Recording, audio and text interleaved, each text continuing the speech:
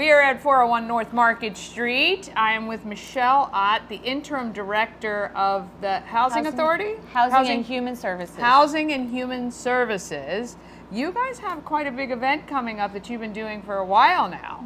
We've been doing it for about 20-some years. It's the Harvest of Hope Festival. Yes. So we will be doing our annual turkey distribution, just rebranded it a little bit this year. Yes. So yeah. Okay, and so the way that this works is you guys set up at Nimio Field in Key Stadium in the parking lot. Yep.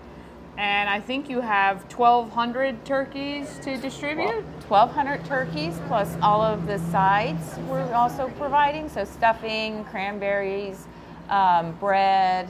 Wow. Vegetables, yes. So we're going to do a bag full of sides plus a 10 to 12 pound turkey for every family. Not too bad. So all people have to do is show that they're a Frederick County resident. Frederick County resident. And that is it. That is it. Yeah, so they can drive up. Now, I think you guys do other things in the parking lot as well. We do. So we've got about almost 20 partners within Frederick County coming out to set up tables and provide resources and information for the programs that they offer. So folks coming to get their turkey dinner will also get some extras. You know, find out about some other resources that Frederick County has to offer. Yeah, and what made you guys start this? What was the kind of the driving force all those years ago? Do you know?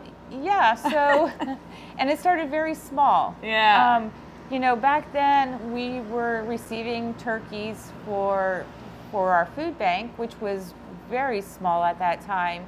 And then it just kind of grew and grew, and then we ended up making it into a big distribution, separate from, we were giving out the turkeys during our food bank hours, so we ended up just making it a separate event for folks to come in and be able to get a turkey dinner. Yeah, and at the county level, like what are you guys finding right now with families? I mean, I know we've seen a lot, the growth of kind of like that Alice household, those families that are working but just not really making ends meet. That's growing in Frederick County, and are you guys seeing that as well on your end? We are, and so, you know, Housing and Human Services provides, you know, all sorts of other services besides food nutrition. So we do, you know, we have a federally qualified health center on site. We offer permanent supportive housing, weatherization services, energy assistance, just a whole gamut of services, kind of to provide a holistic, you know, view of like,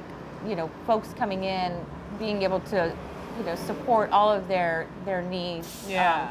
But yeah, we're definitely seeing an increase in, you know, people coming in. We're starting to see a little bit more elderly people, seniors coming in for services, just because, you know, rents are going up, but, you know, they're on fixed incomes, and so their fixed income's not going up to match what other costs are going up. So if people need to find out more about the programs that you guys offer, where should they go? They can go to the City of Frederick website, www.cityoffrederickmd.gov, and look under Housing and Human Services. Okay. We always have a lot of information on our Facebook page, under social media, so yeah, or they can just give us a call. Yeah, or go out to the event. Now the date is November 20th? Yes. And it's 12 to 4? 12 to 4 p.m. So this year we're doing it a week earlier. Normally we were doing it the Tuesday before Thanksgiving, but we wanted to be able to have people have a chance to thaw their turkeys out. So they can eat it.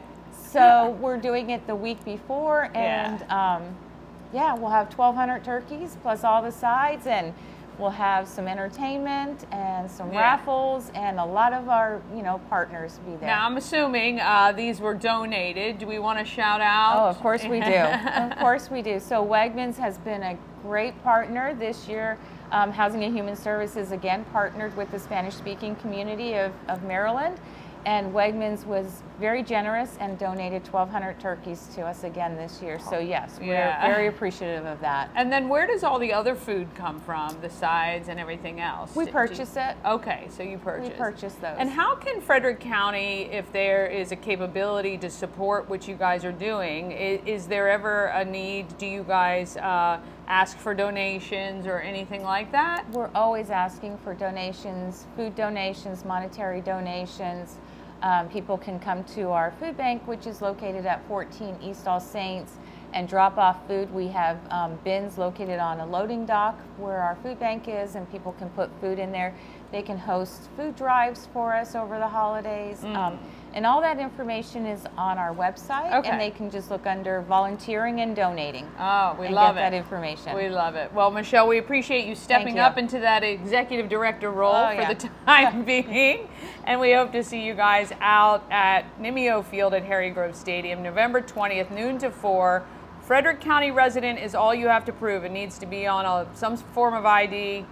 Come out. If you need a turkey, or if you know of a family that's struggling, please let them know about this event so that they can have a wonderful Thanksgiving as well. Thank you. Thank you for for having us.